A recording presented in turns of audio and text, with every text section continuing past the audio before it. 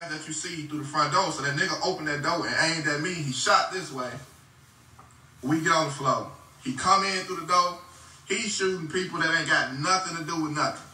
This is a nigga from Champaign. It's not no nigga from 13th and Pulaski. There's not no ops that's just around because people like, oh yeah, you was on 13th and Pulaski. This nigga not from here that came and did that.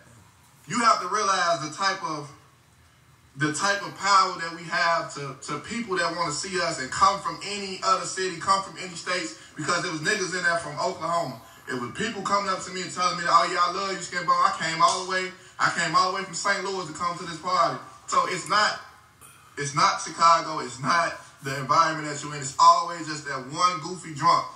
Everybody got that one goofy drunk in their family. That nigga was just happened to be there. So instead of you taking your anger out on who whooped your ass, one of the security guards that whooped your ass, you come and shoot the party up. You shooting girls. You shoot my homie in a wheelchair. You shot Uncle Hank, and you was sitting up here dick riding Uncle Hank when he was there. But then that's one of the first niggas you shoot is Uncle Hank. Like it's just goofy shit. Like it's real goofy, and I don't like how my name is getting blamed for that because I'm Skin Bone, and oh yeah, Skin Bone, you wild as hell, you both. I have nothing to do with that. Nothing to do with a goofy and the party. I have nothing to do with that. So I wish y'all stop saying that. I don't got nothing to do with that. I can't control him. That's a grown man. And mind you, the nigga like 50. The nigga like 50 years old. You would think that this is a kid doing it. This is a granddaddy. It's a granddaddy. Like, a granddaddy. Like, you gray hair. Like, come on. You old. What you doing, bro? I'm just saying, bro. That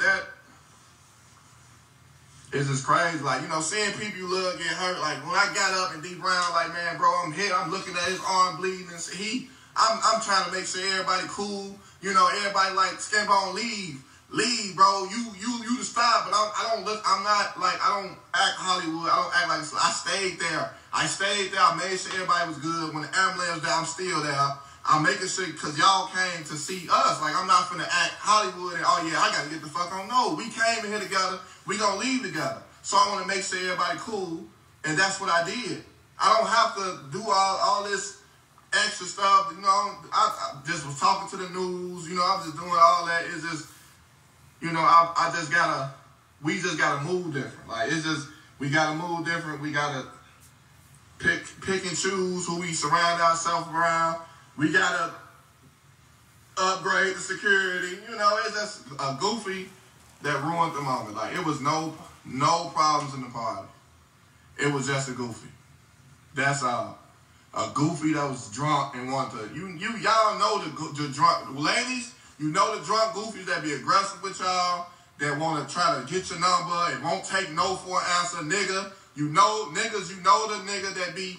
You looking at my girl. You know, y'all know the aggressive, goofy, drunk niggas, and that's who that was. So it didn't have nothing to do with the area. It had nothing. It wasn't gang related.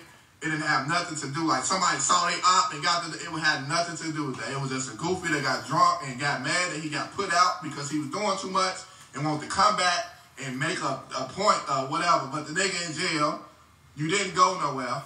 Like, you in jail, bro. That's crazy. It's just, I be trying, man. I be trying to do right.